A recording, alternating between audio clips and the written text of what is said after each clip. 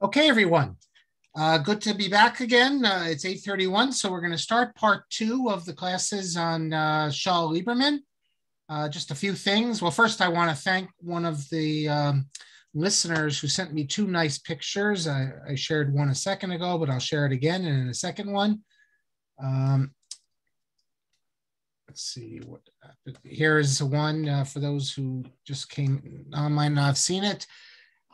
This is Saul Lieberman, Hoshana Rabbah, as JTS 1971 in his talus. Here's another, I like these pictures very much. Here's another picture of him. Also Hoshana Rabbah. Notice you see between, on the left is Finkelstein. Like a good Litvak, Finkelstein is wearing his tefillin. Why Lieberman as a Litvak? I guess probably because of his years in Eretz Yisrael, or maybe because of his connection to the Vilna Gaon. The Vilna Gaon was against wearing tefillin on Chol HaMoed. I've noticed, by the way, today, when I was growing up, it seems like half the people were wearing it. Now it's like you can hardly find someone who's wearing tefillin on Chol HaMoed. I think there's been a decline and people used to stopped wearing it. In Eretz Yisrael, the minhag is absolutely not to wear it. In the middle, between Finkelstein on the left, Lieberman on the right, you could see Heschel right there. In these pictures, Lieberman would be 71, so that's 73 years old. One other point I just want to make you about pictures is I showed you this picture last class. Now, I don't know how they do this. Maybe the people who know the science, the technical people can. I thought this was a picture with Finkelstein and Rosenthal, Liza Shimshon Rosenthal. It turns out it's just with Finkelstein. But look what I'm going to show you now, because the picture also appears in the Spiro book. You see Lieberman, you're looking at the right side of his face and you're seeing his right hand. Now, here's the actual picture. Oops, so let me stop sharing for a second. Here's the actual picture. You can see it. You're looking at now Lieberman with Finkelstein, but it's Lieberman's left side of his face and his left hand. I don't know how these things are turned inside out and are turned around, but that's what it is. Just a couple things before we begin the classes, because I still have these comments I want to get to from earlier classes. First of all, this is taking us back to class number 20 in my series last. Rabbi Weiss from the Village Shul in London, I had mentioned that there are two craters on the moon named after Jewish rabbis. One is Abraham Zacuto and the other is Levi Ben Gershom. And he writes to me that there's another crater, which I didn't even know about. Lo and behold, let's see, hold on a second here. Here it is, Ibn Ezra. So those who are interested in astronomy, notice that it refers to Ibn Ezra here in Wikipedia as an astronomer and an astrologer. Unlike the Ralbag and Zacuto, I know nothing about Ibn Ezra as an astronomer. Unless you're going to say that in medieval times, an astrologer is an astronomer, but he was only interested in astrology. I want to show you another thing now. A few of you were very interested in Rabbi Yaakov Koppel Schwartz from last semester.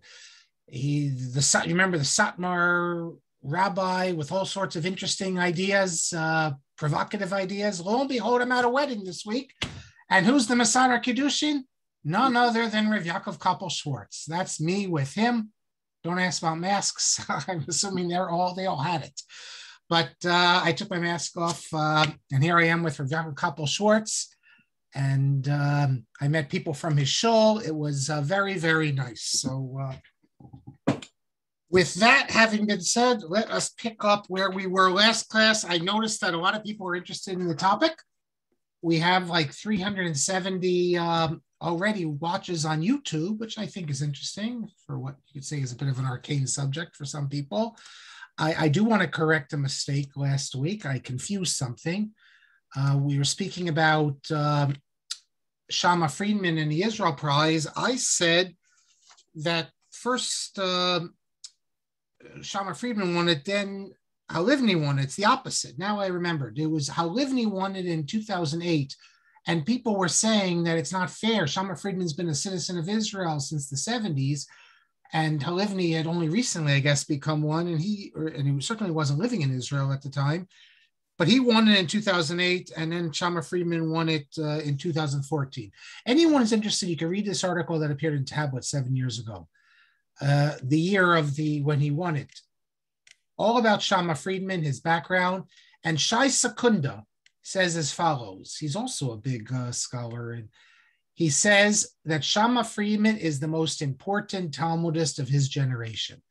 And you can read all about it here on Tablet if you're interested in knowing about that. One of the things that Shama Friedman's students are doing is they're producing academic volumes of the Talmud. So here is just one. See how big this is, how thick this is? One chapter in Maseches Eruvin. This is on one chapter, chapter 10, and it's a combination of critical, well, mostly an academic study, but he's really creating a revolution in Talmud study. We'll see how his approach relates to Lieberman.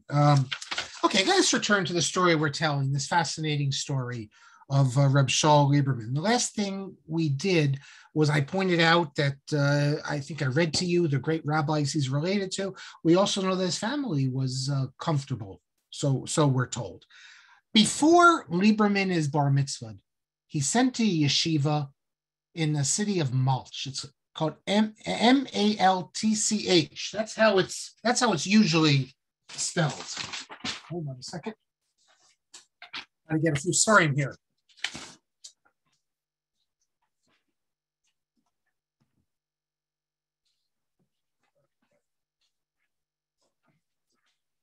Dropping all my stuff. Malch, it's not one of the most famous yeshivas, but it was near Motolo, the city he's from. It's associated with Rav Shimon Shkop, if that name means anything to you. The great Rav Shimon Shkop, who together with Chaim Soloveitchik is one of the great Rosh Yeshiva, pioneer of the so-called analytic method. Rav Shimon actually comes to America to raise money, and while in America, he becomes a Rosh Yeshiva at Yeshivas Rabbi Saul Lieberman. He's only there 1 year, but in all the YU literature, when they speak about the great Rosh Yeshiva, they mention Rav Shimon Shkop as they should mention Rav Shimon Shkop. If you look in Rav Shimon Shkop's Chidushim, it says Rav Shimon Yehuda Shkop, but he spells Yehuda, Yud Aleph Vav Daled. Hey, so or Aleph at the end, maybe even, but so as not to put the tetragrammaton.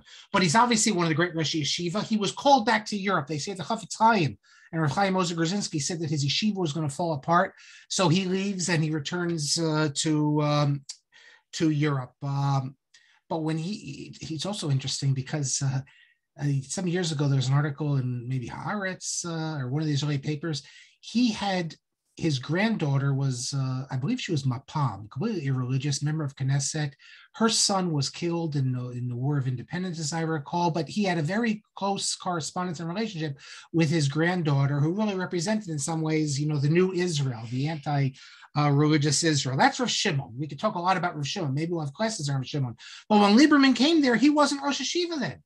He had recently left around 1907. And he was not, then he went to Grodno, but Lieberman comes in 1910. Prior to Lieberman, however, there was another great rabbi, so we know a lot about the yeshiva, Rav Unterman, Rav Isser Yehuda Unterman. We'll come back to Rav Unterman later because of his relationship to Lieberman. He studied in Malch when he was 12 years old. So already you see that this is sort of like a yeshiva, we would call it a high school, I guess, a preparatory yeshiva. Even Baranovich, as we saw in our classes, Baranovich, the great Chanan Wasserman's yeshiva, that's a preparatory yeshiva. You would go there for a few years and then you move on to the great yeshivas, Mir, Sabatka, Telz. There was also a yeshiva actually in Malch, as I recall, even before Rav Shimon. It was run Rav Zalman Sender Shapiro. We're told that Rav Zalman Sender, he had to leave Malch because he couldn't take it. Even the young people were infected with Zionism and Haskalah, and the yeshiva ceased to function. Rav Shimon comes, he establishes the yeshiva again. And he also, one of the reasons Rav Shimon leaves Malch is because of the same issues. This was the time of revolutionary feelings and all these things. You couldn't rely on the students to be faithful in many ways. So he leaves Malch, and by the way, you can read all about this in this book. Very interesting book. It's called Yeshivot Lita Pirkei Zichronot, and it's memoirs of lots of memoirs devoted to the Volozhin Yeshiva, Telz Yeshiva, Sabuk Yeshiva, and then the smaller yeshivas, Malch, Lida, and they reprint Rav Unterman's essay here. Why did he write an essay on Malch? Because shortly before Rav Shimon dies, they published something in his honor. It was a way to raise money, which had never before appeared in traditional Jewish circles. And Rav Chaim Ozer Grzinski has to have an introduction explaining why they're doing this. What am I referring to? A Sefer HaYovel. In the academic world, if you look in the Jewish academics, already from the mid-19th century, you have Jubilee volumes in German and Hebrew. Sefer HaYovel, though, that's not really traditional, but they did a Sefer HaYovel for Rav Shimon. Usually you do it when someone's 70 years old, and subsequent to that, no one raises any thoughts about it. You can do a Sefer Yovel. Rav Saul Lieberman had a very, very nice Sefer Yovel. So you can read about it there. So who was the Rosh Yeshiva of, the Rav of the city who reestablished the yeshiva? His name was Rav David Tevel Dinofsky. When Lieberman comes, he's the Rav of the city, he's the Rosh Yeshiva. I actually found a picture of him. Lo and behold, I found it from Rav Nosson Kamenetsky. Here he is. Rav David Tevel Dinofsky, Rabbi Saul Malch, and also the Rosh Yeshiva. Now, why is he in Nosson Kamenetsky's book? Before making of a Gadol, he had this Hebrew volume, which was sort of written by Yonason Rosenblum, but with all the assistance of Rav Nosson Kamenetsky, because Rav Yaakov Kamenetsky had also been there a few years. Yaakov Kamenetsky was older than Rav Shaul. He unfortunately is killed by the Nazis. There is actually an important letter from Rav Avram Yitzchak Cohen Cook that hasn't yet appeared in his collected letters, although it has appeared elsewhere. The reason it hasn't appeared in his collected letters, I have it here, is because they're going in order. Where is it? In order of years. They're up to about 1930, and this letter to Rabbi Dinofsky is from 1934. Rabbi Dinofsky wrote this book you're looking at, Likrat Sameh. What does Sameh stand for? I guess thirsty, but it stands for Tzionim, Mizrachim, Orthodoxy. It's all about, it's an opposition to religious Zionism. And one of the famous points of Rav Kook that he responds in this letter is as follows. He writes to Rav Dinofsky because Rav Dinofsky was concerned, I guess you could say, didn't understand the point that Rav Kook makes that many people don't understand, that Rav Kook writes and wrote that the nefesh is, I guess, part of the soul, I guess you could determine as the nefesh of the sinners is more exalted than the nefesh of the righteous ones. But the righteous ones, their neshama, their ruach, I guess you could say, not neshama, their ruach their neshama, I'm sorry, is more advanced. So how could you say that the nefesh of an irreligious person is more advanced than the righteous ones? But so he explains the ruach of the tzaddikim. Rav Kook elaborates. This is found in the book Halichos Haraya, Volume 3, in which if you looked at the irreligious, they had a connection to the people of Israel, that is, as a nation, to the land. And he develops the idea that this is from the nefesh, whereas the tzaddikim, they're on a higher level, obviously, and the ruach is on a higher level. The nefesh is the lower level of the neshama, but still, this is the Rav Kook's great dialectical understanding that even the Poshe Yisrael, the sinners, they have something that's lacking in the righteous one. So really the best explanation, and he says it comes from Rav Chaim Vital, the best explanation of Rav Kook's whole theory about this, lo and behold, is found in this letter to Rabbi Dinofsky. Incidentally, at the beginning, he says in the beginning of it, he says that I'm not going to talk about your book, Likrat Sameh, because I don't want to get involved in these the disputes. I guess you could call them quasi-political disputes, because you can't decide them. How are you going to decide who's right? And then he says, "Ein bahem hachara," we can't decide. And he says those religious people who help, proto-Zionists, I guess you would call them, or Chovevei Tzion types, they believe that even these irreligious people, they fulfill God's word, that God's plan to be his agents. And so, but it's an important letter. So Lieberman, he goes to Malch. He studies there under Rav Donofsky. He wasn't there very long before, Rav Yaakov was not there very long. He goes to Slobodka, but Lieberman would follow him as well. We don't know, though, how long Lieberman was in Slobodka. Rav Yaakov was in Slobodka for around 3 years. We don't know Lieberman. And in fact, we don't know anything about Lieberman's time, or almost anything about Lieberman's time in Slobodka. As far as I know, he never recollects about it. He never mentions, most people went to Slobodka, would refer to the altar of Slobodka. You had Moshe Mordechai Epstein there, great Rosh Yeshiva. All we have, to my knowledge, is one piece, and it's not so nice, but I will share it with you, recorded from people in the Ruderman family and the Shulman family. The Ruderman family is from near Yisrael, and the Shulman family, the son-in-law, the wife of the son-in-law, the daughter, I should say, Rav Yitzchak Sher, Rosh Yeshiva of Mashgiach of Slobodka Yeshiva. Where do I get what I'm going to tell you from? It's from this book, Making of a Godol, Nosson Kamenetsky's book. Supposedly in the next issue of the Jewish Review of Books, I have an article coming out on Rav Nosson Kamenetsky, but I've been waiting for it for a while, so I don't know. I was asked to write it. In this book, on page 1190, Rabbi Ruderman is quoted as saying, well, let me get the exact, it's from Rav Shaftel Neuberger, who was saying in the name of his uncle, that Rabbi Ruderman, who was 2 years younger than Lieberman, he was, originally they were supposed to be roommates, but it says that here, and this is from Rav Ruderman, that the altar of Slobodka moved Rabbi Ruderman out of together with Lieberman, and put him in his own home until he's able to find a different room for him. Why?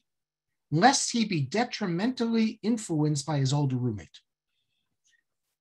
Listen, if this was just talk, I wouldn't take it seriously, but it comes from Rabbi Neuberger. It says it comes from Rabbi Ruderman. Apparently, the altar saw that Slobodka was not enough for Lieberman, that he had broader vistas. And he thought that Lieberman should not have a roommate. He wasn't thrown out of the yeshiva or anything, but the idea is that Lieberman should be there with it by himself, not with a roommate. However, then Kamenetsky goes on to quote Chaya Miriam Shulman, who I'm assuming is the wife of Rav Mordechai Shulman, who also becomes in Israel the Rosh Yeshiva Slobodka, the son-in-law of Yitzchak Sher. And she claims, I guess a family tradition, that when Lieberman went to the altar to say his goodbyes because he was going to Navardik, Rabbi Ruderman said that certainly he should leave Slobodka, because from Slobodka, no one leaves Slobodka to become wayward. First, they have to go somewhere else. And Rabbi Ruderman is quoted as saying that he fooled the altar, who thought that Rav Shaul had come to learn here, but really he came to see what it was like. I'm not sure what that means, because he certainly did learn there. And then he quotes finally, Rabbi Ruderman is saying, and this is significant if it's true, that really Lieberman was expelled from Slobodka. Hard to imagine. He claims that Moshe Mordechai Epstein found an excuse to expel him when the altar was away. Likely because, quote, he went someplace that the Rosh Yeshiva told him not to go, which they think is a cinema. I don't know if this is true, and it doesn't make sense with the other story, because if he expelled him when the altar was away, then how could he say goodbye to the altar? So I don't know. We will need to... I don't know if we'll ever know this. And these are the sorts of stories that Kamenetsky's book is full of. Really, X heard from Y, who heard from Z. The exact sort of thing that can't be determined if there's any truth to it. And but at least it's important that in the yeshiva world, this is they call it the hak. This is the gossip, that they would say about Lieberman, that Slobodka was too small for him and that he had broader vistas, that itself is not a criticism. Because as we will see, that Lieberman definitely did have broader vistas, and anyone with his ideas about how to study Talmud, even though this will only come later, but clearly the fact that he was willing to go to the Hebrew University showed that he was looking for something broader. But let's leave it at that. I'm just telling you, I wasn't there, I can't say. So he goes to Navardik. How much time was he in Navardik? Navardik is for someone like a Lieberman, might have been a strange place. He didn't recollect about it. Navardik was the most extreme of the Mussar yeshivas. It still exists today, Navardik, but it's not. It used to be. Navardik, David Fishman of the seminary has written a classic article on Navardik. We have other good stuff on Navardik. Navardik was all, unlike Slobodka. Slobodka was what they call gadol sadam, to build you up.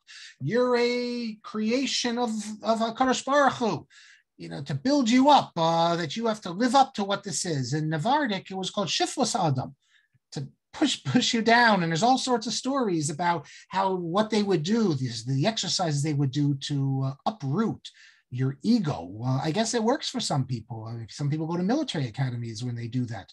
But they would do things in Navardik they didn't do elsewhere. First of all, they would have beards. They would wear tzitzis all to the ground. They'd wear dirty clothes. Means they'd confess their sins. That is unusual. Confessing sins? Since when do we do that in traditional Judaism? But they would confess to other people. So and when we say Navardik, there was the main yeshiva in Navardik, and they opened up all sorts of branches. And don't think you couldn't be a great Talmudist coming out of Navardik. This type work.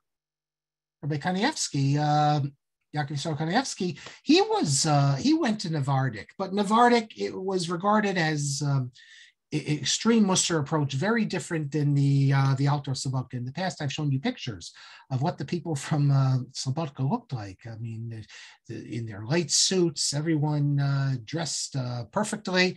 In fact, it's been a long time since I showed you this, so let me just see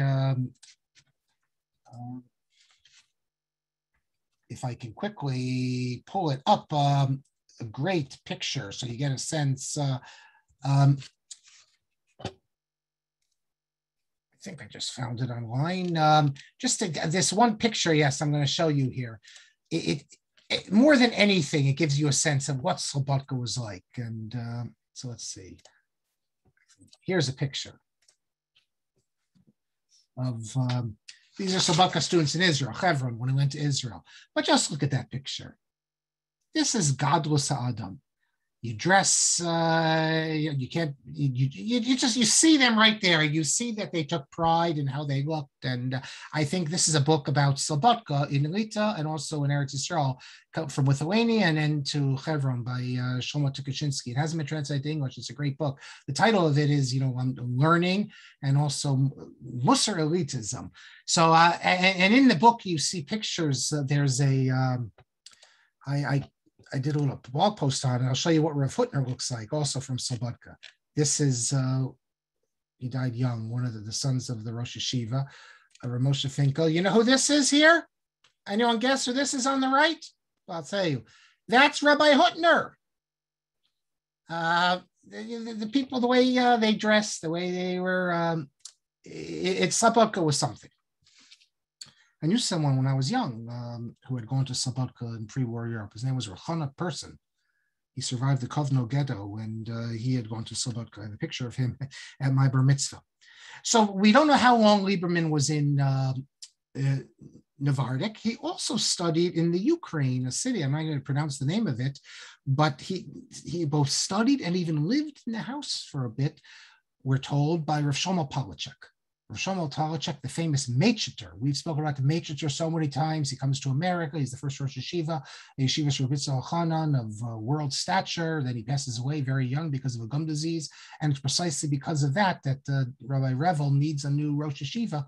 So he brings in Rav Moshe Soloveitchik. And then as long as Rav Moshe Soloveitchik is coming, J.B. Soloveitchik comes along also. And he gets a position in Boston and also later teaches at Yeshiva. But had Rav Moshe Soloveitchik remained in Warsaw where he was, had the Meitcheter not passed away, then you probably never would have seen Rav Soloveitchik in America, and unfortunately probably would have been killed. But Rav Shlomo Polachek, although a Talmud Muvak, leading student, Rav Chaim Soloveitchik was a Zionist, was very open-minded. You have just people today in Eretz Yisrael who are descendants of Roshoma Polachek and the religious Zionist world. There's a street named after him. He's known as the Meitcheter Eagle. He shows up and comes to Volozhin. He's like 12 years old, the youngest they ever had. In previous classes, we spoke about him. And Lieberman received smicha, where Spiro tells us, Spiro and Shochet tell us, when he was 18 years old. That would have been in 1916. And by 1919, he's already studying in the Kiev Gymnasium. So like so many others, he wants to broaden himself. He wants a secular education. So he's going to the gymnasium. Where the gymnasium, you learn Russian, you learn mathematics, history, all the things you need to learn. But we know very, very little of his during all this period. It's unusual because you'd think that other than the article, and I'll read you some more later, his article that he wrote about with the Hazon Ish in Minsk, we know very, very little. During this period, he also marries. He marries, his first wife is named Rachel. She's the daughter of the Rav of Minsk. His name is Eliezer Rabinowitz. He is, if you read books, I'll tell you, he's one of the leading rabbis in Lithuania. And I think that is a correct statement in terms of, I guess, influence. So whether this is a gadol, we'll get back to last week's class. He was an important person. He was an important person in Agudas Yisrael, but he wasn't one of the great outstanding Torah scholars when you think about who were the leading gedolim from the Torah scholar standpoint. He has a volume of Response that only appeared in 1962. His father-in-law, however, was Rav Yocham Perlman. He's known as the Gadol of Minsk, the author of the Sefer, the Or Gadol. He is a Gadol Shebegdolim. So clearly, again, that Lieberman, he comes from Yichus, and he's marrying into Yichus. I can just tell you one story about his father-in-law, though, Rabbi Rabinowitz. When the Bolsheviks took over, they put the Navardic students in prison. And the local community would have to deliver, Minsk would deliver food to them, kosher food. Rabbi Rabinowitz paskined, you can wrap the food, or you should, perhaps he said, I can't remember, he said you can or you should, probably you should. Wrap the food that you bring them, rip out pages from Gemara, wrap the food in and bring it to them, because that will give and don't worry that the pages, Torah pages are going to be ruined by that, because this will give them a chance to study Torah. At least now they're being held by the Bolsheviks, or it was probably the Jewish Bolsheviks, and he thought that this the chance to learn Gemara, learn Torah, rises. It's a higher level than the concern of treating Torah pages with respect. I mentioned in previous classes in Livni's memoir, he speaks about how during the Holocaust in Auschwitz, somehow they had one page of the Torah existed. Someone had it, and they would pass that around, and they treated it. It was so precious that in the middle of Auschwitz, there was actually a holy page. This family of the children, I should say, the daughters of Rabbi Rabinowitz, they all married other interesting people. Another daughter of Rabinowitz married Rav Joseph Shub, not one of the Gedolei Yisrael, but he was the right-hand man of Rav Chaim Ozer Grzinski. He was like what we call today the Askan, but he was the secretary, basically, of Rav Chaim Ozer Grzinski. He was killed in the war. And the third son-in-law, his name was Menachem Mendel Gluskin. He was the rabbi of Leningrad under the Soviets. He dies in 1936. So interesting family. We don't know much, though, about this wife, Rachel. She dies in 1930. As a very young woman. We don't know her ailment. If you look in Shochet and Spiro, they give different stories of why she died, including one that she died during pregnancy. But there's also stories that they were already in Israel at this time, Eretz Yisrael, that Lieberman was so poor he couldn't afford medicine. And that's sometimes said as explaining why he thought it was important to get a steady position. We don't know it. If she died in pregnancy or something like that, it wouldn't have been because of that. He remarries 2 years later. He remarries a very special woman, very interesting woman, the daughter of Rav Meir Berlin, or becomes known as Meir Bar-Ilan, the head of the Mizrahi movement. Her name is Judith Berlin, and I have a good picture of them together. Here they are. This is a young picture. So this would have been about Lieberman when he's about 32, 33. So that's Judith Lieberman on the left, Reb Shaul, young Reb Shaul on the right. She was a personality in her own right. You can read about her online. For instance, the Jewish Women, Encyclopedia of Jewish Women, you have a whole article on Judith Lieberman and her career. She was very involved in Mizrahi women and other things. She even wrote a book. She went to, where does it say here? I forget now. Yeah, she had a PhD in comparative literature from Zurich. But she published it here, a small book. These European dissertations are always small. They're not very long, maybe more like a master's. But Robert Browning and Hebraism, a study of the poems of Robert Browning based on the rabbinical writings. Lieberman had such respect for her. You have to see, he mentions her in the introduction to Sefta Kifshuta. She also would become the principal of the Hebrew principal of the Shalamis School, which today you have two. You have one in Brooklyn and one in Long Island, a separate branch. But here is the Shalamis School, which you can read all about. For example, the history of the Shalamis School. They'll tell you 85 years, founded in 1930. So it's more than 80. They got to, if it's founded in 1830, they got to fix it now 90 years or more. And then it mentions here, they're not ashamed of this at all. From 1941, Dr. Judith Lieberman served as the Hebrew principal. But what I find fascinating is if you go down, what do they say the first all-girls yeshiva in North America. I love the fact that they call it a yeshiva. Why do I love that they call it a yeshiva? Because when I had my year in Israel, where the girls went to school, they called it a girls' yeshiva. My daughters who all been to school, what do they call it? They call it a seminary. I don't know what does seminary mean. Seminary is if you're training to be a rabbi or training to be a teacher or something. These girls are not training to be anything, they're just going to study. So I don't know. In my time, you can call it a girls' yeshiva, and here you have Shalamis, which is more right-wing than the modern Orthodox schools I've showed you videos of before, and yet they call it a girls' yeshiva, which it also says, hold on a second, I want to see something else here. I've showed you some other schools. I just was curious. Yeah, so Maya Note also. Maya Note calls it, I'm looking online now, Yeshiva High School for Girls. So very good. But what I wanted to show you also is here.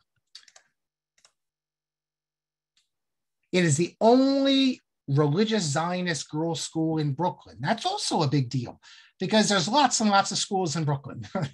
you can hardly walk down the street without seeing a school. But if you're from the older generation, if you're a dinosaur in Brooklyn, that is, you still believe in Zionism. You believe that Yom Ha'atzmaut, you shouldn't say Tachlon, and maybe Rahman al-Tzani should even say Halal without a bracha or something.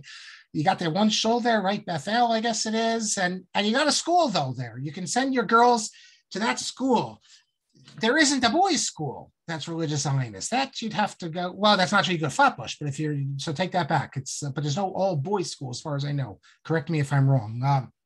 So that's the Shalamis school. Now, her picture, if you look in Spiro, and I knew this, by the way, before I saw it in Spiro, because I was very friendly, still am, with someone who was very involved in Shalamis.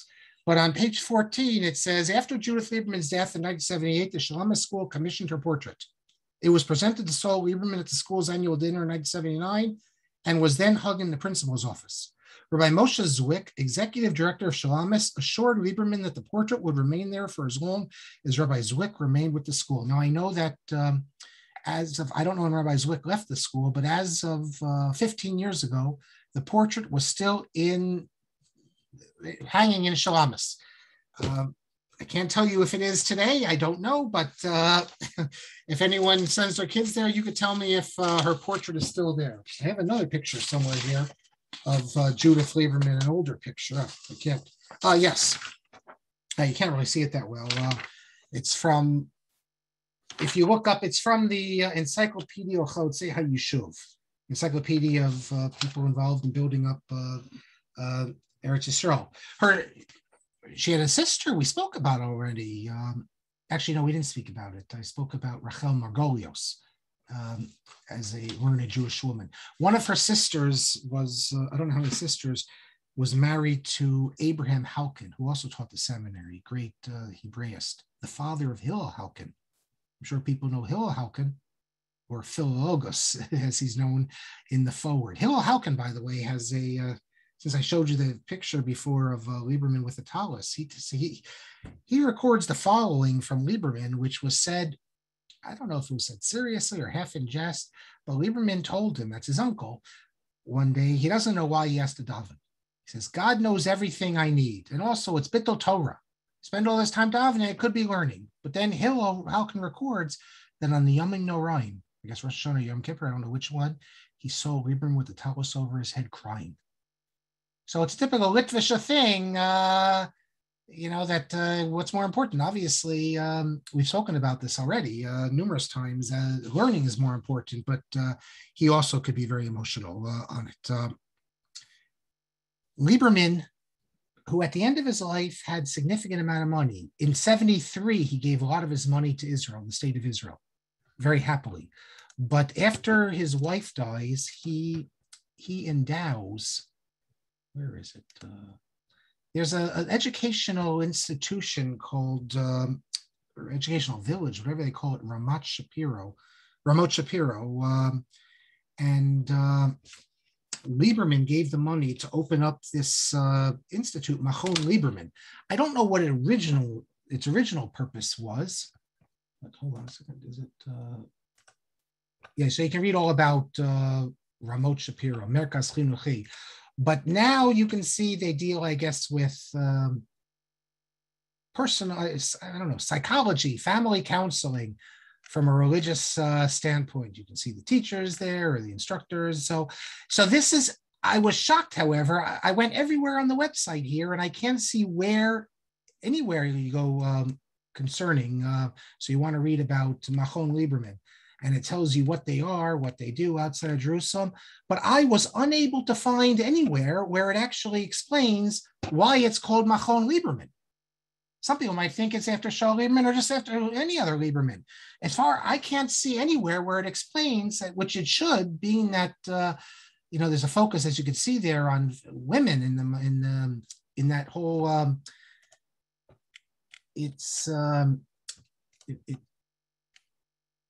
Well, I don't know if it's only women, but it's definitely there. From the pictures I showed you, you see a lot of women involved there. You'd think that they would want to tell people that this is named after a great religious Zionist woman, Judith Berlin Bar-Ilan Lieberman. So, like I said, I can't find it, and I do believe it's a lacuna there. Getting back to original when Lieberman. His first marriage. So how do you make a living? Normally, yeshiva bachrim, they become rabbanim or something like that. They're supported by their father-in-law. If you look in Shochet and Spiro on page 7, it tells us that for several months he lived in the Rabinowitz home. Then he went to Kiev to work. He worked in the carbon paper business. He went into business with 2 of his uncles who were involved with making coins, minting gold coins for new coins, for old coins. He was just trying to make a living. And then he decided to move to Israel. Not really, not doing so well financially. He had been interested in medicine, however, and after going in 1927 to Israel, he returns to Paris, returns to Europe, goes to Paris to study medicine at the Sorbonne. And I believe it was Sorbonne. Yes, pretty sure it was the Sorbonne. But that only lasts even less than a year, because in 1928, he's back in the land of Israel, where at the age of 30, he enrolls in the Hebrew University. He taught in religious school, high school, and then he enrolls in the Hebrew University. I don't know what he was doing for money at the time then, because his wife passes away in 1930. Because if he's in Hebrew University, maybe he's also teaching on the side. He didn't live very well, let's put it that way. So what's so significant about enrolling in Hebrew University? Because he meets someone who's going to have a big impact on his life. And that's, let me show you a picture of him.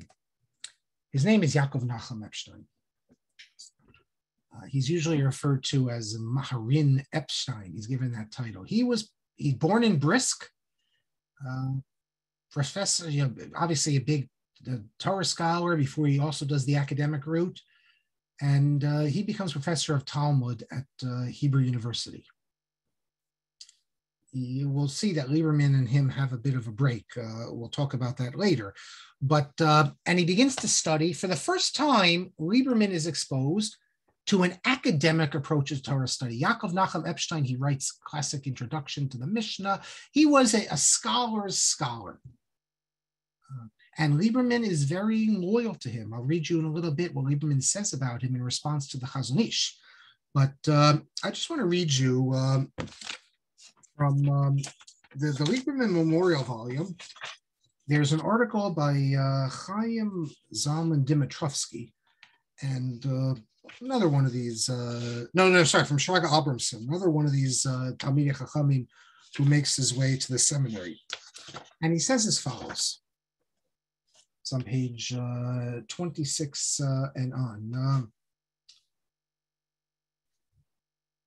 He talks about how Epstein was the first one to expose Lieberman to what does it mean critical study, to the sources of the Tanaim, to the different dialects, the different phraseology they're using. And he talks about how, the idea of an Eloi of Elois, but nevertheless, he knew nothing about academic studies. He knew nothing about the German Torah the German academic scholars. So this was a completely new world for him. In fact, Halivni says as follows, and this is quoted by Shochan and Spiro on page 8. They say that when he arrived at Hebrew University, he didn't know even the names of the great Western Jewish academicians, including Zachariah Frankel. Who's Zachariah Frankel? Only perhaps the greatest of the academic scholars of the 19th century in terms of study of Talmud. He wrote, yeshivot, I should say, he wrote 3 volumes, Zachariah Frankel, on the Jerusalem Talmud. Here's one of them. Believe it or not, it's on HebrewBooks.org, 2 of the volumes, on Brachos, on Peah, and on Demai. It's if you look, for instance, the pages, it's done. It's like a Tosfos and also like in Rashi, and that's Zachariah Frankel. And Zachariah Frankel was a real Lamdan, also an Eloi, but Lieberman had never heard of him. And the questions, we're going to see some of these questions. The questions, though, that in the academic world they ask. See, in the traditional world, the study of Talmud is limited to the way the text you're doing and other volumes of the Talmud to maybe explain what you're doing here. You never ask a question, for instance, in a traditional study. Well, who says that this answer that the Amora is giving is correct? And what about if we see in the Tosefta, they have a completely different approach to this? Maybe had the Amora known what the Tosefta records, then there wouldn't be a problem. And if you look at the Yerushalmi, you see the Yerushalmi doesn't have a problem because the Yerushalmi assumes that Yerushalmi has certain knowledge that they didn't have, and as well as obviously questions of philology. You see words that don't look Hebrew. What does this word mean? It looks like a Greek word. So fine, you look up the Aruch. But the Aruch is 1,000 years old. A lot has happened since the days of the Aruch. And so both from a philological standpoint and also from a critical standpoint in terms of the knowledge in front of you. Today, you have lower criticism. Today, of course, they even deal with higher criticism. We'll get into all this in a little bit. Lieberman is only there. He enrolls at the age of 30. It's 1928. By 1929, Lieberman has published his first book. Obviously an Eloi. What did he publish? And this is the person who didn't know who Zachariah Frankel was just the year before. Within a year, he publishes, where is it? I think I have it here somewhere. Here it is. Look at this. He publishes a little book, ha-Yerushalmi. What is the point of this book? Well, first of all, he tells you to correct the text of the Yerushalmi. Yerushalmi wasn't studied that much. So there's a lot of textual corruptions in it. How do you correct the text? Well, we'll talk about it in a minute. Two, he's using he has a manuscript of Ketav Yad Rome to help illuminate Masachas Sota, and also he has notes and introductions, etc. This is his first book, ha-Yerushalmi, at the age of 31. Now if you look in this book, in the Yerushalmi, he's 31 years old. He's only been studying in the academic world for a year. Lo and behold, he takes on Frankel. On page 47, he begins. He's respectful. He calls him a Frankel, Zichrono Vracha. Frankel wrote a whole book, which he wrote towards the end of his life. Like he was only 7 years old or something, called Mavo Yerushalmi, an introduction. Lieberman takes on Frankel. And he says that Frankel, in his introduction, he only gives some of the terminologies, the special terminology Yerushalmi, and forgets many others. And then he says, what did Frankel? Nichshal b'harbe mekomot. That Frankel makes mistakes, a lot of mistakes, because he doesn't recognize the special signon, the style of the Jerusalem Talmud. This is the expert in Yerushalmi, Frankel. He wrote the introduction to the Yerushalmi. He wrote commentary in 3 volumes. And here Lieberman has big shoulders. He's saying that Frankel doesn't understand these points, and he's going to give examples of this, and he gives a number of examples of this. I mean, you have to see what Lieberman does. He takes these words in the Yerushalmi that don't make so much sense, and you look at the commentaries, they try to come up with answers. What does it mean? And he amends the text. He says, no, instead of the word, say, kaf hey yud, it should be kaf tut yud, and that means a special, he shows how the Yerushalmi has a special way of using this word because it appears in one place, and all the other places the word appears, the copyists didn't understand what it meant, so they changed it. He is able, when I say it's brilliant philology, it's the sort of thing that only will interest people who are, maybe 10 people in the world, but he is able to show how so many words in the Jerusalem Talmud have been corrupted because the copyists didn't know what the word was. And then the commentaries don't know what to make of it, and they come up with all sorts of theories. But and sometimes these words are Greek words, and they've been corrupted. But when you put the Greek back in, then everything makes perfect sense. Such a person needs to be an expert in Greek and an expert in Latin, an expert in the Talmud.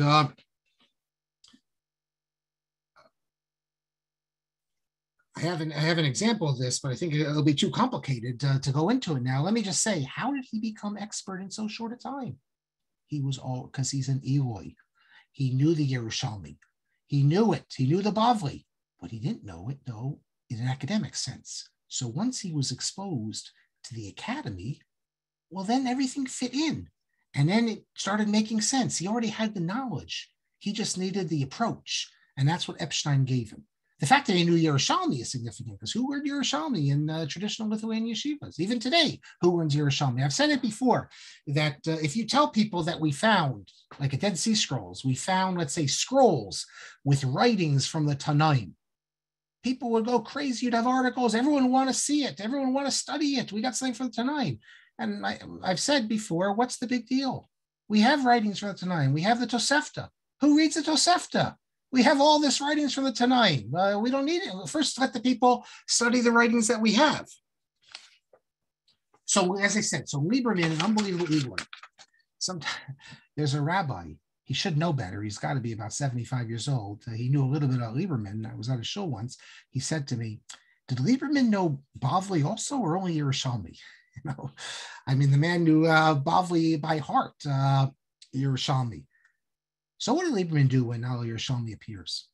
He sends a copy, of course, to his cousin, the Hazon Ish. How could he not send it to the Hazon Ish? And from the Hazon Ish's reply to Lieberman, we see that the Hazon Ish was not pleased. Now, we do not have the Hazon Ish's letter, but we have Lieberman's letter to the Hazon Ish in response, so we could see what the Hazon Ish's problem was with Lieberman.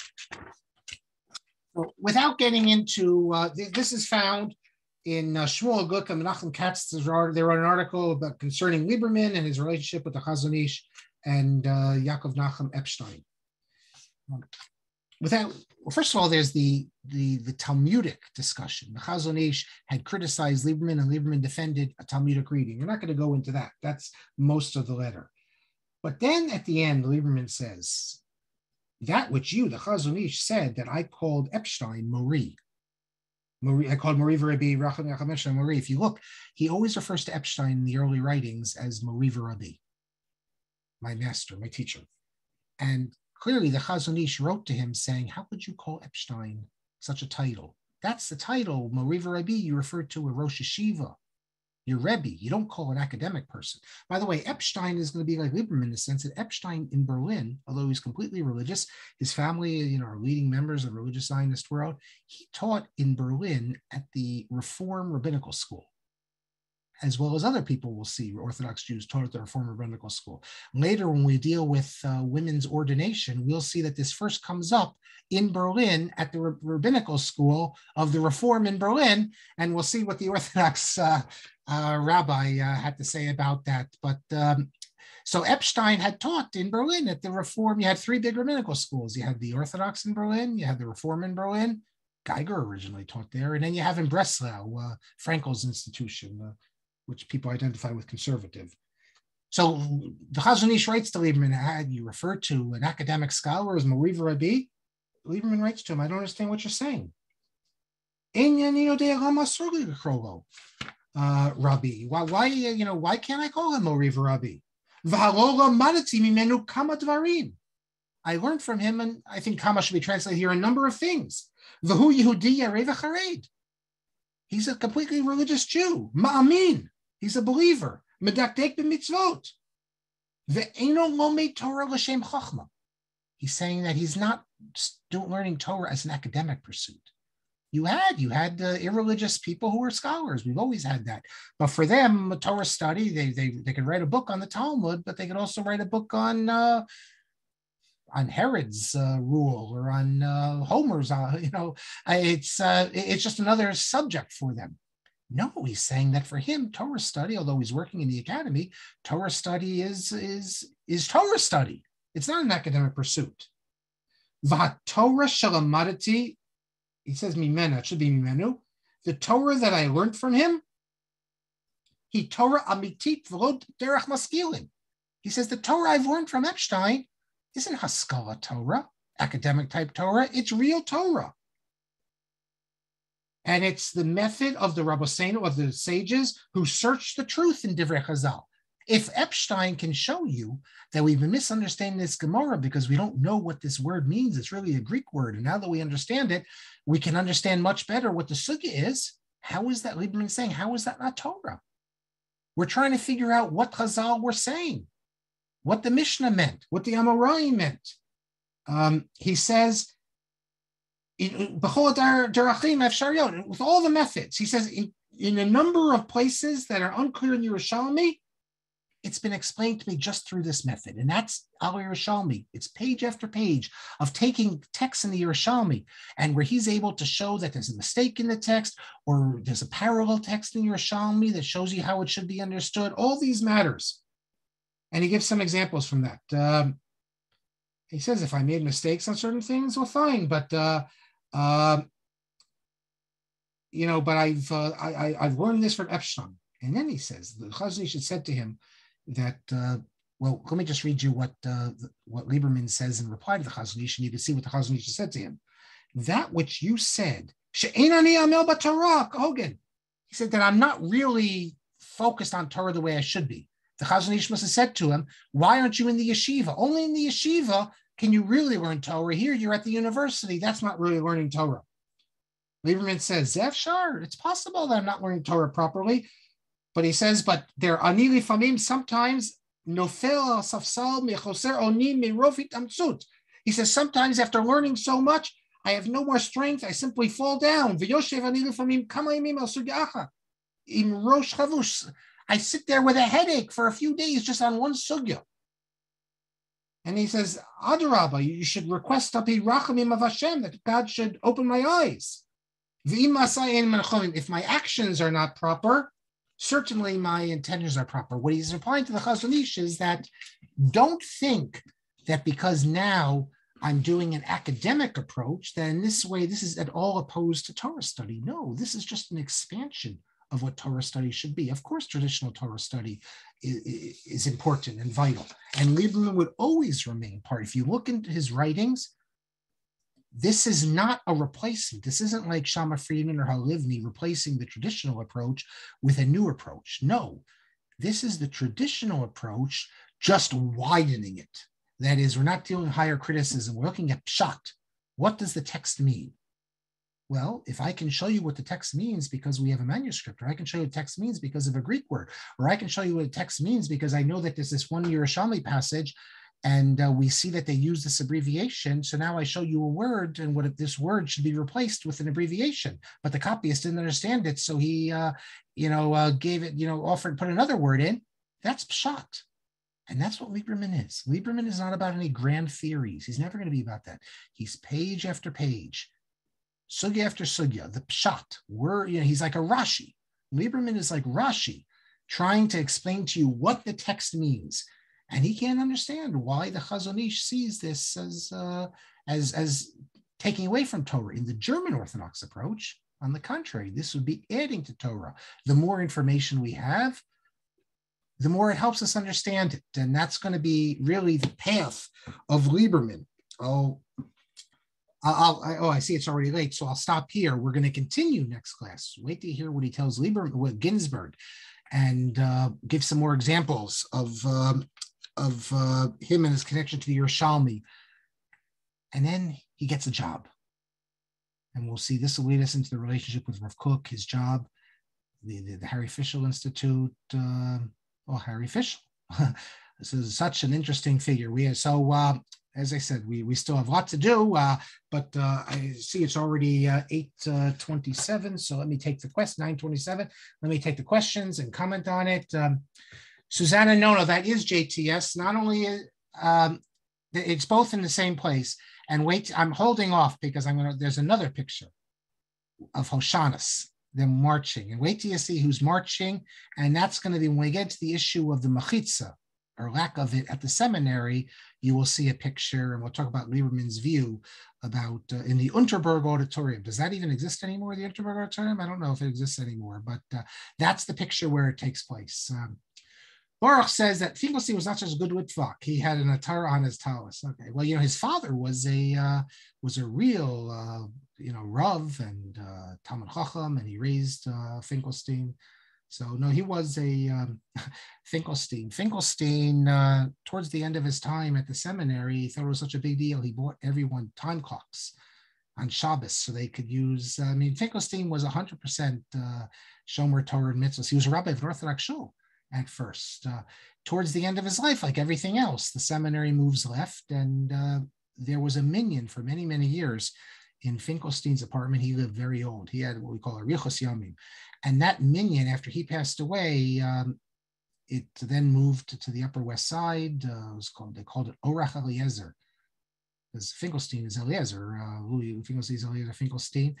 And ha-Livni actually became the Marad Asra of that minyan. It was a completely Orthodox minyan, and I used to go to it on the Upper West Side, and it's the only time that ha-Livni functioned as a Marad Asra. And the shul exists in some sort of transformation in Riverdale, I believe. Dina Nyman, Rosh Kehila, but it was a very popular minyan. It was in they rented space in the. There was a youth hostel, like 103rd in Amsterdam. But so when I lived on the Upper West Side, I was there. And but it was, as I said, it was a completely Orthodox minyan. Yeah, so it's a reversal. Ellen says a reversal of the negative. Yeah, but I don't understand. It's interesting how those come out. And I'm told privately, someone says there's a great book by Rabbi Hamburger about the Shorshei Minhag Ashkenaz, about Minhag Ashkenaz.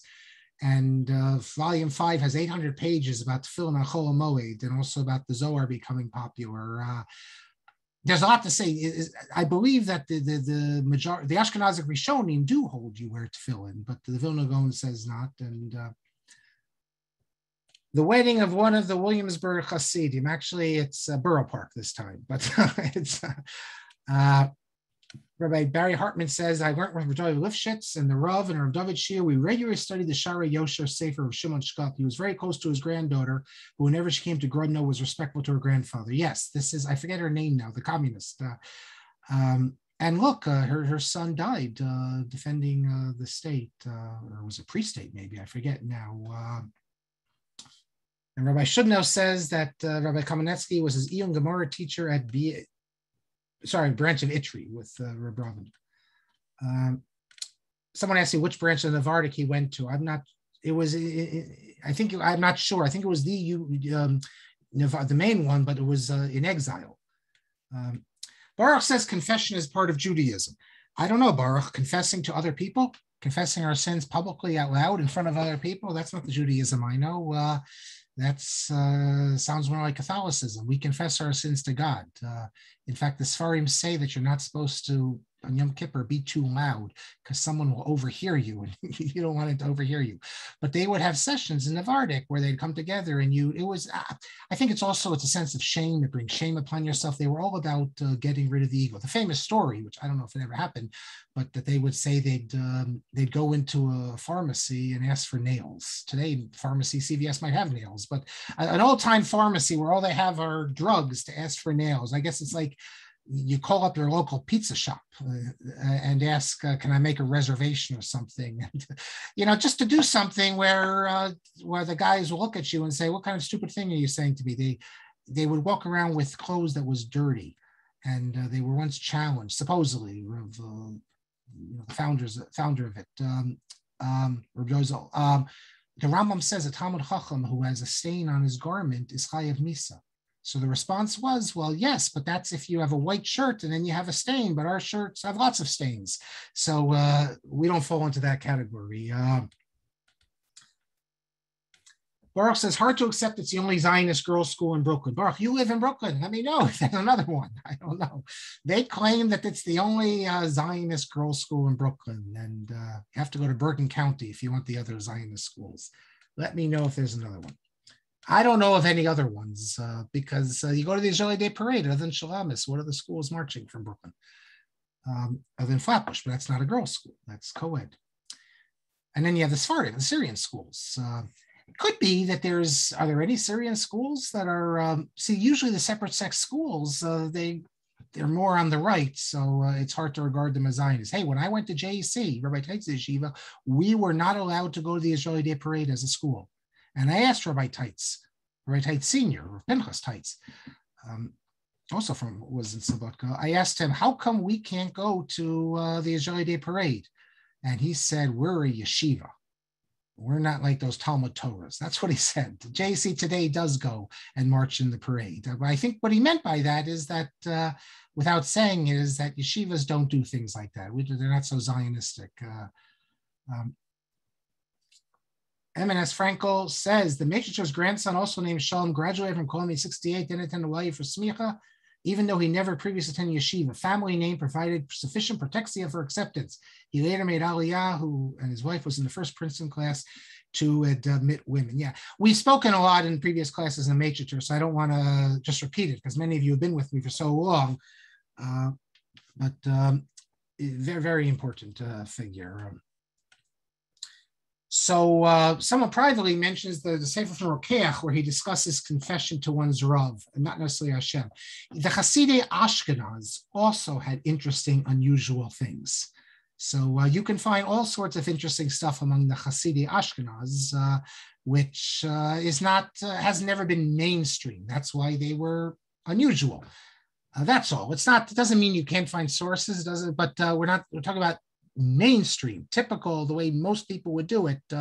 What you would have, obviously, is you'd have people, not in the sense of confession, but if they sinned, they would ask the rabbi what penance to do.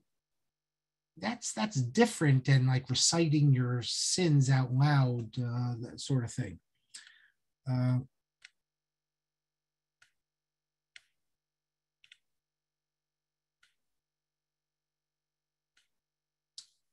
Shlomo, yeah, the major is Shlomo Polachek. So Mel says, I didn't know that ha-Yerushalmi is in Marc Shapiro. No relation to me. Yaakov Epstein is not wearing yarmulke. It's hard to know in that picture. In Germany, he wouldn't have wore a kippah, other than when he was teaching her in shul. They didn't do that generally. In the picture, which is older, he's from Eretz Yisrael. That might have been a picture outside of. I find it hard to believe that when he's teaching, he wouldn't wear a yarmulke. I'm assuming there's no little one in the back. But generally, I can show you pictures of a lot of these German Orthodox types, and they don't have kippahs on because unless they were in davening or in shul or in yeshiva, just a general picture, they wouldn't wear it. I have a picture, I mentioned this before, in Frankfurt. In Frankfurt, they were very religious at a wedding outside where all the women are in shadels because, as I said before, the Hirschian community in Frankfurt wore shadels, the women, but the men are all bareheaded. And so you can't... we've spoken in the past. There's a picture of this. You go on YouTube, not YouTube. You go on. You can Google this and see this. That Rabbi Nebenzahl's father, who was a very important person in the Israeli government, he was on the Agranat Commission. You could see the early pictures, even in the Agranat Commission, as I recall. He's not wearing a yarmulke. Yaakov Herzog, he has pictures in the state of Israel not wearing a yarmulke. It was thought, it's crazy when we think of this now, but these religious Jews thought that when they were working for these labor, irreligious figures, it's like they're working in America or Canada or something, and they felt that they actually had to take off their yarmulke and they were in part of government. Well, today it's unimaginable, obviously, but it gives you a sense of what it was like to be a religious Jew in let's say the late 40s, early 50s, even into the 60s in the state of Israel. Rabbi Shudnow says that the Liebermans told us in 73 when he made a huge donation to Israel that Israel was at the point of, God forbid, destruction. What will you say to your descendants if you didn't do everything to save Israel? Yes, he gave a lot of money. At his death, by the way, in his will, he also gave a lot of money to Chabad, which is of interest. Maybe we'll get back to that later. Can I give some examples of the Greek words? Yes. Well, we will, when we deal with, he has a whole book called Greek and Jewish Palestine, another one, Hellenism, Jewish Palestine. I'll try to give you some examples of that. Barry, did Rabbi Epstein from Brisk have any connection with Chaim Soloveitchik? He indeed did, Yaakov Nachum Epstein. I don't know if he ever had smicha, incidentally, although, because in smicha, in that you could stay all these years in Lithuanian yeshiva, you could stay there 10 years. And if you're not going to take a rabbanus, you're not going to get smicha. You learn for 10 years and then you go off and you become a businessman. You could be an unbelievable lamdan, but you don't have, quote, smicha. So I don't believe he had smicha. But he, not only did he know Reb Chaim, he came with a letter of recommendation from Reb Chaim Brisker to Reb Chaim Ozer Grzinski to study in Reb Chaim Ozer's kibbutz, his group of Torah scholars that he led in Vilna, and he didn't get in, even with the Reb Chaim Briskers. Either it's not clear why he didn't get in, but maybe already then, because we know he was going to Vilna also. He wanted to go to spend time in the library, the Strashan library. So maybe at the Farher, at the interview with Reb Chaim Ozer, he made the mistake of telling him that in addition to learning in Reb Chaim Ozer's kibbutz, which had all sorts of great people in it, Rav Amiel and others, he might have said to him, and I also want to spend time in the Strashan library. And that maybe Reb Chaim Ozer said, well, then you're not for me. But the fact that Reb Chaim writes him a letter of approbation. How do I know all this? Because Yaakov Nachum Epstein's granddaughter wrote a memoir, about 100 pages, on her grandfather, and she has an appendix there, and she includes the letters, 2 letters. Reb Chaim wrote him 2 separate times letters, and he talks about that he's a young Talmud Chacham, etc. And David Eisen tells us that Epstein's grandson is Yaakov Epstein, the author of Chavanach Lasso, a major religious Zionist posting. He comes out with a volume every single year. We quoted this, if you remember, 2 classes ago, that when dealing with the vegan restaurants, where I told you that in response to Rav Shabtai Cohen Rappaport and, well, he didn't write the tshuva, it's Fixler, Professor Fixler, Rav Yaakov Nachum Epstein has a whole tshuva in response to this about the vegan restaurants. Gershon Hepner says, "Eino lo me mitoch chochma." Well, no. The language he used is that he says about him. I'll read you the exact words. He says, Torah amitit v'lo derech maskilim, ela hi derech Rabosenu zal, shemachapsim et ha'emes B'divrei Chazal. So that's the language. So what does that mean, the derech maskilim? The derech maskilim is, I think what it means is higher criticism. If you look in Geiger and many others, they were interested in, they weren't looking at pshat. They were trying to look in a much broader way. They were trying to show that certain sugyas are problematic because the author of the sugya, the Savoraim, the Stam, whatever you want to call it, even the Amoraim didn't have all the facts, and they're trying to recreate it. You find that in Olivni, Feldblum, but that's what you already have Geiger doing. I think that's what he means. But Epstein was not doing that. They're interested in pshat. Catherine says, if anyone has a photo of Herbert Danby, the Anglican priest Lieberman collaborated with, would be great to see. Well, you can, I've seen photos. I'll pull it up right now. I'm sure if I Google it, you'll get it. But you say Herbert Danby was a canon. When I look for images, I don't get an image of him. I've seen an image. I just get of his books. Herbert Danby was in Jerusalem, the Anglican canon, and he translated the Mishnah. He also translated one of the volumes of the Mishnah Torah, the Yale Judaica series. But in terms of collaboration, you're going to have to tell me what they collaborated on, because I don't know of any collaboration. I thought Unterberg is a big auditorium. I've asked two rabbis, conservative rabbis, the picture I'm going to show you later, and they think that is Unterberg. Israel says, why do so few people know about Rabbi Lieberman? Do you have to meet him, make a standard Rav would have that spread his name or create popular works? Well, first of all, you might be asking from the yeshivish world. I don't know. In the yeshivish world, they wouldn't know him because he's not part of that world. In the non-yeshivish world, I think among the religious academics, everyone knows him. In the conservative world, there was a time that everyone knew him. In his day, he was much more popular than Heschel in terms of influence. Now, who remembers Lieberman? Who remembers Finkelstein? Everyone knows Heschel. But that's because the seminary and conservative Judaism has moved away from this, the focus on Talmud at the seminary. That's Heschel. But in Heschel's lifetime, he was so marginalized. It's a great example of Achrei Mos Kadoshim to you. Heschel was marginalized, completely pushed aside in favor of the Litvaks, the Talmud department. But now, of course, and they thought Heschel was crazy, going off, marching with Martin Luther King. But today, people look at Heschel and they see it brings great pride that here he was doing all these wonderful things for civil rights, and his books on the Shabbos and the prophets, they're great stuff. Anyone could benefit from them. But that was not the case during when Lieberman was there, and it was academic study of Judaism. Now, of course, with Neo-Hasidut and everything like that, Heschel's very appealing. But even Finkelstein, they didn't have much patience for anything other than academic studies. Did Lieberman have any children? No, he had no children. Nosson Kamenetsky writes in his book, Making of a Gadol, that explains why Lieberman could make unconventional choices with his life, because he didn't have children. He didn't have to marry them off. He wouldn't have to explain, why is he teaching in the seminary? At the same time, he'd be sending his kids to one of the yeshiva gedolas. He didn't have to make those choices because he didn't have children.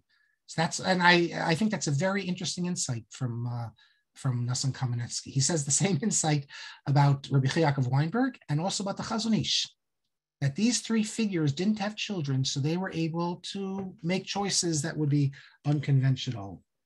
Yes, obviously the Roman Catholics don't confess straight to God. They confess through a priest. Correct. Baruch says the Navardic stories might be rare or apocryphal. The one about might be apocryphal about the nails. However, if you read, for example, Moshe Silberg's memoir and others, you see that Navardic was Shifros Adam. It was, and the best article is on David Fishman. You see that they cultivated a very different sense, a psychological sense. And privately, someone emails me about Gedolim who wore tefillin b'chol moed. So you mentioned Rav Zalman Meltzer. He did, Rav Zalman Meltzer, but privately, not publicly. Baruch says, Gemara doesn't say that dirty shirt is chayiv misa. It talks about a specific type of stain on a garment, not any dirt. Listen, Baruch, it's a kasha on a misa.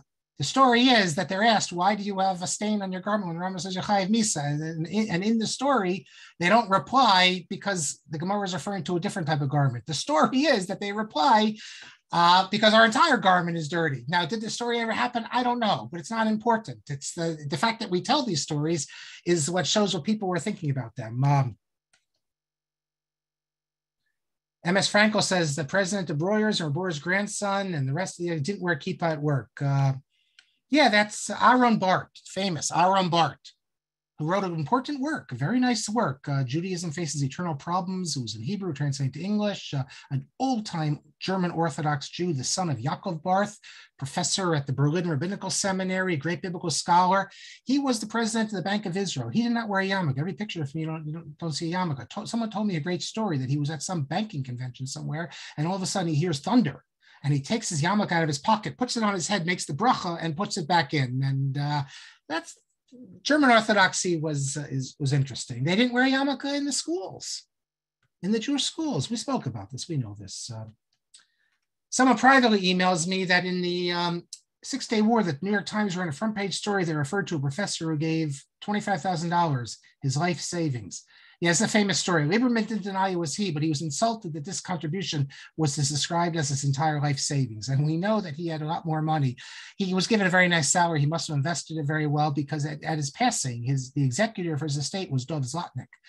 And he left a good amount of money to Chabad, which I don't know if he had any real relations other than sending his books to the Rebbe. I don't know what else. Okay, someone privately says that Unterberg is the base medrash, but the picture I'm going to show you, wait till we see the picture when we get to dealing with the seminary, because the room I'm going to show you was much bigger. How was the Hazon Ish unconventional? That was the question I had on Kamenetsky. I think what Kamenetsky means is not in the way that Lieberman or Weinberg were, but for instance, his rejection of the analytic method, which I wouldn't say it's unconventional, his opposition to Musar, making choices that go against the grain of the yeshiva world, I guess. Maybe that's what he had in mind.